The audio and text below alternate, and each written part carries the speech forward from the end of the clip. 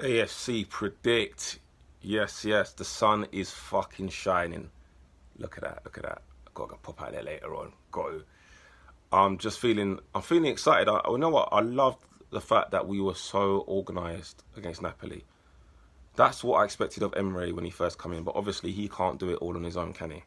You know, the players have to change their attitudes, change their mentalities, and it takes time with anything. You can't just walk into an environment and just get everyone thinking the way that you think immediately. It takes repetition. You almost got to treat them like children and get the message across until they actually have it honed in them. And it was literally a fantastic performance. And you have to adapt your game to the different teams that you're playing from time to time. So Palace will be different to playing against Napoli. So I'm hoping today is that we don't overexpose ourselves like we did on the counter away at Palace. You know, I hope we master the dark arts of the game, you know, trip them up on the counter, because they're dangerous on the counter. Palace are one of them teams that can trip you up. They've got players with good talent, special talent. I don't even need to name them, right? So we've got to be very, very, make sure that we're not naive. Because dropping points today it will be actually criminal, because, you know, Spurs, like we expected, have dropped all 3 points at Man City, just about.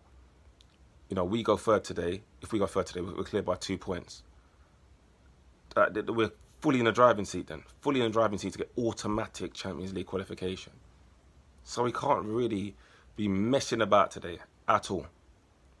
So whatever it takes, I think, you know, if we have to soak them up and counter them, try it, because they're not going to sit back for too long. They're going to try and counter us, but we can counter the counter.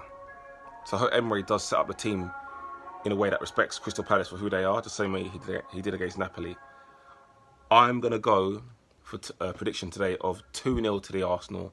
I think both goals will be scored in the first half, and hopefully the game just peter out into a drab affair. That's what I want, yeah? Because we've got Wolves this week as well, which is going to be, it's going to be tough. That is a hard game. Like, let's not get it twisted, because, you know, they've got the name Wolverhampton Wanderers. This is a team, I think everyone knows what they're all about now. I'm going to be going up there Wednesday.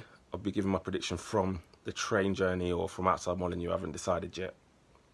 But I'm thinking today is a 2-0 to the Arsenal, and we're going to be back in third. Mr. Emre, as you did on Thursday night, brother, please call the shots.